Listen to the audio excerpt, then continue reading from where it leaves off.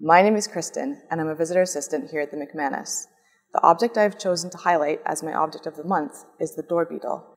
Since I was a child, I've been fascinated by the natural world, and I've grown increasingly interested in the importance of insects and the vital role they play to our ecosystems. I've chosen the Dor Beetle because I think that insects and their importance are often overlooked, and they're also my favorite little bug to happen across when I'm out on a walk. About 4,000 beetle species are found in the British Isles, of which about 2,600 occur in Scotland. Unfortunately, most of Scotland remains poorly surveyed, and knowledge of our beetle species is incomplete. Beetles belong to the order Coleoptera, meaning sheathed-winged, which refers to their hardened forewings. There are 8 UK species of Dor Beetle, 3 of which are represented in our museum's collection. We have 1 minotaur beetle, or Typhaeus typhoeus, 9 Anoplotrupes sterocarrarus, and 7 Geotrupes sterocarrarius, both called Dor Beetle. Being a dung beetle, the Dor Beetle likes to eat animal dung from herbivores.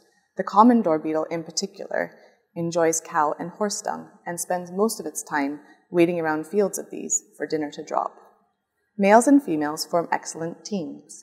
Dung beetles mate in spring and then build tunnels and chambers into the ground. Male and female beetles even stay together to ensure that their young have a good start to life. The female beetle is mostly responsible for digging tunnels and preparing everything for the deposition of eggs, while the male moves the earth out of the burrow.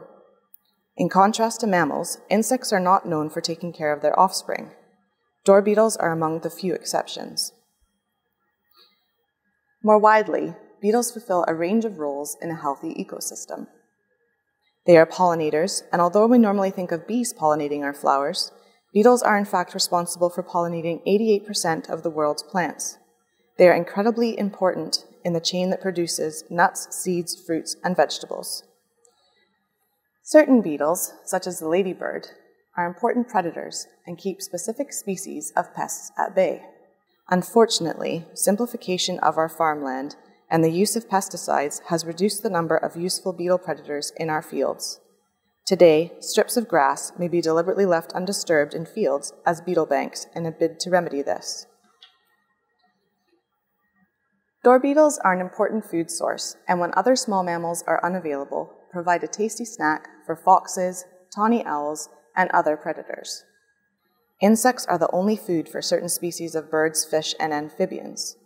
Since many higher-order animals and birds rely upon lower ones for food, food chains would collapse without bugs. If our insects were to be destroyed, many other species would also be wiped out as a result. To encourage beetles and other insects in your garden, you can grow insect-friendly plants such as wildflowers, create a compost heap, make a bug hotel out of old logs and straw, and leave some leaf litter in garden borders. When you find an insect in your home, remember that the local ecosystem needs them not just to survive, but to thrive. Instead of killing them, you can easily catch and release them back into your garden or a green space. And remember to keep your eyes peeled for Dor beetles on your next walk in the forest or pasture.